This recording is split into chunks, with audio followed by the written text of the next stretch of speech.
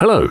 So, I found this footage of Horizon Zero Dawn for the PS4, and I was rather wondering if I could share it with you whilst talking over it and perhaps answering some of your questions, in the capacity of a bonus video. I actually recorded this way back in April. It's the opening moments of the game from around about the same time it released. I have since completed the game. It's fantastic. I can thoroughly recommend it, but I haven't had much time to do bonus. Or rather, I have had time. I do now have about 40 hours of time a week to work, but I do tend to find myself being drawn to my main projects rather than the ancillary stuff, which is unfortunate because I do want to try and do a bonus a month. It just invariably ends up getting left by the wayside, as with so many things. In any case, let's proceed as normal. Let's pretend it hasn't been 3 or 4 months, and let's answer some questions. First up, wait a minute, that's not from YouTube, that's from Discord. Anyway, Jareth000 says, how did you like the storyline of Horizon? I quite enjoyed it, yeah, it was pretty good. My major criticism probably would be that it's a little bit predictable after a certain point. But, you know, that's not necessarily a bad thing. You know, some of the best stories do follow a preset path. And I guess, you know, I'm more willing to forgive cliches when the gameplay is solid, like it is in Horizon. So, yeah, I enjoyed it. I actually did thoroughly enjoy the whole thing. Anyway, let's have a shufty at the old comments on the last bonus video. Some of these might be older questions, some of them might be irrelevant now, but, well, we'll see. I'm going to start with the newest ones, which unfortunately punishes earliness and rewards tardiness, but that's, you know, just the way things are to get a relevant question. I'm Spazzo says, hello Stu, are you going to play Destiny 2? He won't hear me. Probably. I did play quite a bit of the first Destiny, although I didn't buy any of the DLC. I bought it at release, and I played a fair bit, yeah. But then, by the time the DLC had come out, I'd kind of lost interest. So I wasn't that deeply invested in Destiny. You know, maybe... Ooh, I don't know how much time I spent playing it. But by the time it got grindy and repetitive and, you know, all the rest of it, I did give it up. But yeah, Destiny 2, I probably will play it at some point. I don't know. Yeah, probably. I don't know. I'm tempted to wait. Maybe wait until, like, the first couple of DLCs come out and then pick them all up at a reduced price. But I don't know. I might crack earlier, particularly if they have decent solo content. Because I probably will play it with my friends, but, you know, sometimes you just want to play a game on your own. 12Nami says, do you think you're going to make another long, full documentary type video, similar to the Nuclear Fruit video? I'm aware they take a bit to make, but I have to rewatch it like 5 times, I love it that much. Well, it's rather funny you should ask, because the project I'm working on now is... Well, yeah, it's a documentary by any stretch of the imagination, and it's going to be feature length. Feature length for me basically means an hour or more. I'm not sure if that's the true definition of feature length, but an hour feels like a big mental boundary. And yeah, this one is definitely more than an hour long. So this is something I've mentioned on Twitter around about the time I was starting the project. It's a video about Polybius, which is an arcade legend. It is a game which, well, the title of the video is going to be Polybius, the video game that doesn't exist. It's an interesting topic. More than that, though, it touches on a couple of things that I wanted to try. Because I'm acutely aware of my weak spots, you see. And one of the common criticisms of my work is that it's superficial, that it's, you know, only touches on the surface detail of stuff. And in some cases, I don't think that's a fair criticism because some of my content is designed to be superficial. For instance, a brief history of graphics was always going to be superficial. It's superficial by design, and that's not a bad thing because it's a general video. It covers the entire history of video game graphics in as brief a space as possible. So I wanted to do something that was counter to that.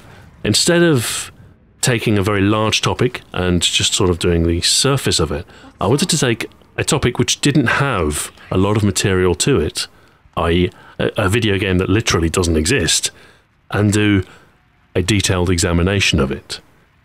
I also wanted to make sure that I did a lot of original research.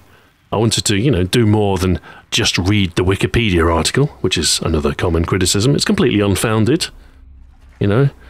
Even in the case where, you know, I'm doing a surface level analysis of something, there's more to writing a script than just regurgitating Wikipedia. I mean, if I were to read a Wikipedia article, it would be grand, I'm sure, but it would be very poorly structured from a narrative point of view. Because what works in a Wikipedia article doesn't necessarily work in a video. So there is an art to what I do, even if the video itself is superficial. But anyway, I wanted to sort of do something that was outside my comfort zone, something that was very in-depth, very examinatory, if that was a word. It probably is. It is now.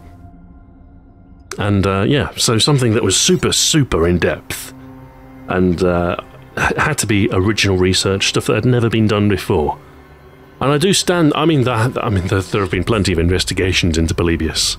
There are plenty of videos on YouTube about Polybius. But I wanted to go beyond those. I wanted to sort of go further than anybody else had ever gone before in terms of investigating this myth. And I'd like to believe that I have, because I did spend an awful long time. In fact, it's got to the point where I know the full story behind Polybius. I'm certain I know who's behind it. Of course, I'm not going to tell you now. I'm going to wait until the revelation in the video. Alongside the massive amount of original research, novel research, another thing I wanted to try was that of doing interviews. Because that's something I have considered including in Retro Ahoy, and it might be something that I include in the future of Retro Ahoy. So I've been reaching out to a few people of relevance. I'm going to reach out to a few more people. In fact, I'm going to talk to some YouTubers. You know, YouTubers of a retro gaming bent. I'll definitely consider a few of those and see if I can get some sound bites from them, just talking about Polybius or whatever. And I have some subjects who are directly related to the myth, directly involved in the myth in some cases. And yeah, I kind of want to sort of assemble it into this patchwork of traditional scripted video with some more freeform vox populi stuff, which I think will work reasonably well. It will because some of the investigation, it's interesting, but it might get a little bit dry because this video is getting, like I say, it's over an hour long. So to break it up a little bit, to provide a bit of human interest, I'm going to conduct some interviews and include those. So yeah, it's an ambitious project. But the good news is, I'm on the final stages. I'm editing right now. And there are some challenges that remain. I still have to secure some interviews. I still have to do all of that. And that takes quite a bit of time to arrange and to sort out. There's also about 25 minutes of video left to edit, which is a sizable amount of video by any means. There's original graphics there as well that need to be done. But it's coming along. It's coming along. I don't get to work quite as much as I'd like, having a young child, but I do get a solid 40 hours most weeks. Sometimes less, you know, there's always interruptions. And stuff like bonus videos, they do come out of that work budget, which is why I am sometimes averse to doing them. But I've kind of, you know, I've realised it's been too long. But anyway, I couldn't give you an estimated time of completion. I think I'm about a month away from finishing it. Which in Ahoy terms isn't that long, that's okay. But yeah, if you liked the long format of Nuclear Fruit and you know, you're interested in video game history, video game urban legends, then I think this video might be interesting. It might not be interesting, it might be incredibly boring, but that's always a risk we have to make. The good news is I have a rather more conventional video lined up after. I'm going to do another episode of Retro Ahoy, and I'm not going to reveal what game it is quite yet, because I would like it to be a surprise, but I can tell you that it's not going to be an FPS. I would like to do a Duke Nukem 3D episode, I would like to do an Unreal episode, but I've decided to take a bit of a tolerance break. After doing the last season of Iconic Arms, I kind of want to do some stuff which isn't FPS, really, which is why I'm doing Polybius, because it's not an FPS, and why I'm doing this next game, which is definitely not an FPS. It is popular, it is universally loved almost, and I think it will be an interesting episode. But it's unfortunately it's not Duke, it's not Unreal, it's not Halo. But all of these those three FPS games, they are in contention, I think, for a future episode. and I would like to do them.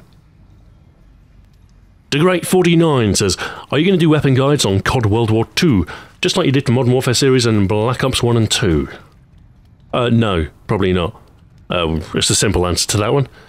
The fact that COD has gone back to a historical setting has got me more interested, definitely. And I'll buy the game, I'll play it on release, I'll try out the multiplayer, see how it feels, see how it plays. And you never know. You never know. If I really, really, really like it, then maybe I'll consider some content for it. But I don't know. The trouble is now with COD, I think we're definitely past peak Call of Duty. I don't think that's a controversial thing to say in the slightest. And peak Call of Duty was massive. It was huge. But these days, it's competing with a lot of other games. And in terms of potential audience, I just don't think it's as large. I don't think it would perform as well as Iconic Arms, for instance. And if that were true, why wouldn't I just do Iconic Arms? So, I mean, ultimately, I just don't feel the need to commit myself to a particular video game series. I do prefer being a free agent. And while I do go off gallivanting doing stupidly ambitious projects sometimes, you know, it's what I enjoy. And ultimately, my video output should reflect what I enjoy doing. And like I say, it might yet turn out that I really enjoy playing World War II. But, I don't know, it's not something I'm prepared to bank on and say, oh yes, definitely. Because it might turn out that I really hate the game. Well, yeah, hate is a strong word, but I don't want to be in a situation like with Ghosts, where, you know, the reception to Ghosts was lukewarm, the audience for the Ghosts episodes relatively small, and, you know, I kind of committed to doing a series for it, which I completed, to be fair, but it's depressing. It really is depressing to be lumbered with something like that when you maybe don't want to do it. And even with the more popular CODs, you know, there's a point about halfway through the season when you think, why am I doing this? Because after Christmas, there's a big explosion of interest after Christmas, and then after that, it's dead for the summer. So you start to lose a bit of traction in terms of views, and you're like, oh, what's the point? Especially considering it's around about that time of the year when everybody's settled on the best gun, and everybody's using it. So, yeah, we'll see. I'm not going to rule anything out, you know, my opinion might change of the game. There might be another game that takes my fancy that I really do want to commit to. But from a creative point of view, I do like doing different games, different topics, and whilst on the longer projects I do start to resent them, there is a certain sense of satisfaction that comes from completing them. Whereas doing the same sort of thing week in, week out, the same guides, over and over again, I don't know, it becomes unsatisfying after a fashion. Now, you're still scratched up from that. How do you say that? Laurie Dyked? Surely it's not Dickhead. Anyway, could you do Burnout 3 for Retro Ahoy, or is it too new? The rule for Retro Ahoy is 10 years. But having said that, it would feel weird to do Gears of War. But then I suppose, I mean, that's 11 years old almost now. I don't know. Burnout 3, what year was that? That was... I'm not looking it up. I will look it up in a second, but I want to say it's late PS2 era, so about 2006 maybe. Let's have a look. Burnout 3. Takedown. Where are we? Oh, it was 2004. What am I thinking of? I'm thinking of Burnout Revenge. Yeah, 2004. I think that's doable. That's certainly within the realm of... It's older than 10 years. Whether I do Burnout 3 Takedown, I don't know. I'd probably look at the Burnout series as a whole. It's a possible, definitely. I think there is an interesting story there. But, you know, there's so many interesting stories, so many different games that I would like to cover. It's a question of getting to it eventually. But I know the Burnout series is it's well liked. So it's a potential. Kyle Comic Bro says, what do you have planned in Iconic Arms? Let me guess, plasma guns, arm cannons, the firearm of undead monsters or robot, anything like that? Maybe some joke arms. I have a list somewhere, let me find it. I think it was around the time that I did the bow and arrow video that some commenters were like, oh I see, he's run out of ideas, has he? No, there are hundreds of firearms I could cover. I've got a bit of a glut of World War II era arms, for instance.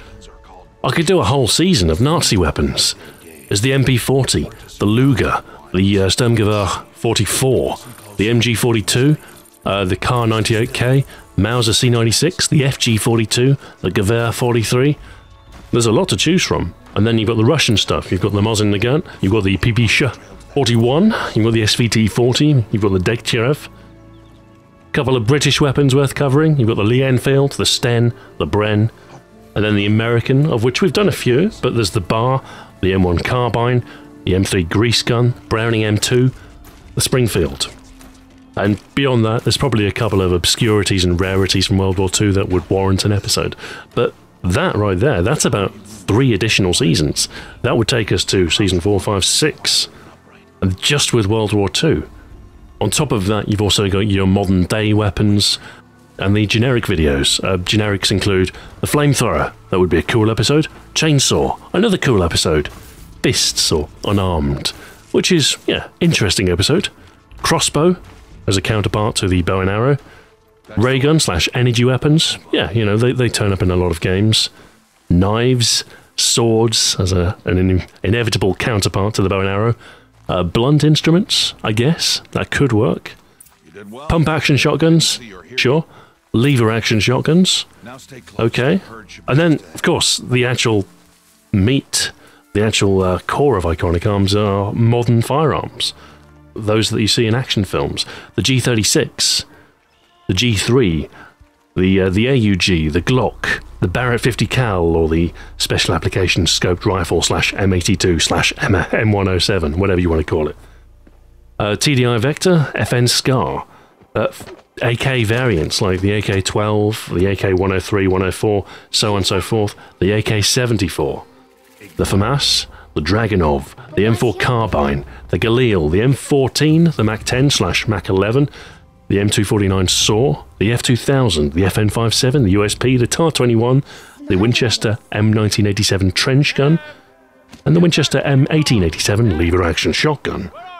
The L85, in fact the entire S80 program, the Walther PPK, the TMP / MP9, the Tech 9, Sig Sauer in general, or these are, as we go further down the list, they are decreasing desirability. So some of these ideas are starting to get towards the limit, I think. The Remington 870, probably folded into the pump action episode. Mossberg 500, ditto. Ithaca 37, same deal. And then finally the CZ75, which was, to be fair, my favourite pistol from Black Ops, and it's a wonderful, wonderful Wonder 9. But is it necessarily interesting enough? I don't know. And that's the end of my list. According to this, about 117 lines, although some of those, okay, yeah, some of those. I could probably get another 100 episodes if I wanted to. Which is quite a lot of episodes, I'm sure you agree. So what I've read off there, that's kind of my working list. That's probably where I'll pull my selections from Season 4. And I want to do a couple of World War II weapons, and then I want to do, I don't know, just a mix, you know? So I'll pluck some of my favourites, and then we'll proceed from there. Now, I want you to find some Merryman Devonshire says, if you're looking for a balancing item to Iconic Arms, how about a video game history of medkits, i.e. game extending or game life extending mechanic? This harkens back to Rogue and other RPGs, to Doom, Wolfenstein, and so on. I think this is a good candidate for the Origins format, which is something I'd like to bring back pretty soon, I think. And topics relating to health, I think, are definitely high up the list. There is one particular thing that I'd like to talk about, and that's the lesser spotted chickenometer, which is an old way of portraying health. Before health bars were sort of codified as the standard, quite often you'd have like a little roast chicken that would disappear as you lost health. And it's an interesting little artifact from 8-bit games that kind of died off. And I'd love to do a little video about, you know, what games had them, why they had them, and why they died off. But yeah, it's just, I don't know, I'm not sure whether that would be an Origins video or whether just a standalone one. The history of chickenometers, as I like to call them. I don't think that's their official name, but it's definitely the name that I like to call them. Anyway, that's a potential. And when I say potential, I don't mean like I could do it, like I do with so many ideas that are proffered to me. I mean, yeah, that's high up the list. I got this Polybius video. I've got another Retrohoy video. I want to do something about the Amiga. There's one particular topic that I'd like to look at, Amiga-wise, that I think will come up. Should be interesting if you're interested in your sort of the transitional period from 8-bit to 16 bits. That's really the crux of the Amiga video. But it should be cool. What else do I want to do? Oh yeah, this sort of health, maybe the Chickenometer video, maybe. And then after that, I'll probably do another Retrohoy for good measure. I don't know, maybe something of a different era to what I have covered before in the past. I might push the millennium a bit, sort of look for around the between 1998, 2004, that sort of period, just to balance out stuff, because I haven't done too many newer games. One more question from Discord. Justin says, if you were trapped on a desert island and you could only bring 10 movies to watch, ignore the lack of TV, imagine it's already there, what 10 films would they be?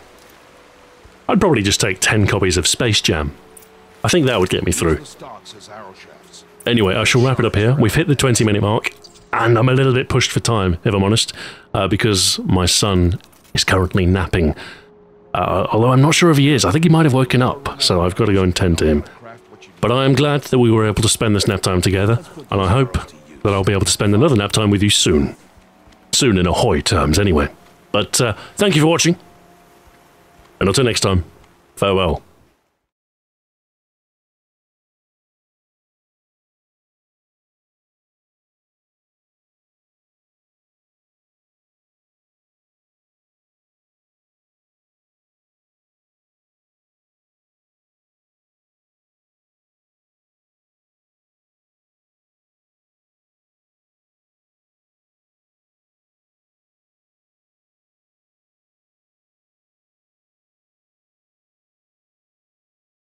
Hello, what's this?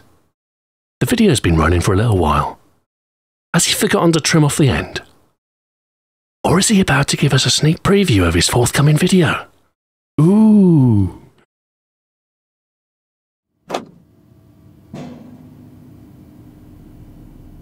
There is a video game that doesn't exist.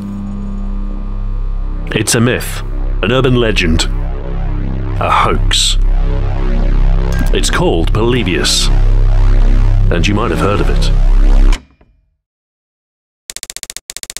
Let me take you back to 1981, back when arcade games were at their peak. A multi-billion-dollar industry and a fever that had a grip on pop culture. Video arcades were a new social nexus and had sprung up everywhere. Dimly lit by neon light, adorned with garish carpet, they played host both to crowds of teenagers and cabinet after cabinet of the hottest games of the era. Space Invaders, Pac-Man, Donkey Kong, Galaga. However, in an unnamed arcade in some sleepy suburb of Portland, there lurked something more obscure. A limited release of a game that would evaporate as silently as it appeared. The stories are vague. The cabinet is described as plain, and the gameplay? Weird-looking, abstract, fast action with puzzle elements. Sometimes it's described as being particularly addictive, despite the unassuming appearance. The only concrete details are the name, year of release, and the company behind it. Polybius, 1981, Zinnis Lotion. Really, it was just like any other arcade machine, except for the side effects. Reports of sickness, amnesia, night terrors, and behavioural changes followed those who played it. It was no accident either, if you believe the rumours. Instead, a secret project by government agency, developed from military tech for the CIA or some other men in black. The machines were observed, gameplay records were taken, and then, after a month or so, they disappeared without notice, along with any shred of evidence. To this day, no authentic cabinets, boards, or dumped ROMs have surfaced. But there are some who claim to hold them, Alright, that's it. That's all you're getting for now. It's not even finished. But that's the intro. There's about another 57 minutes of video to follow it. But hopefully it's done whet your appetite. Anyway, keep it a secret. Don't tell anyone. Thanks. Bye. Sorry, I mean, thank you for watching. Farewell.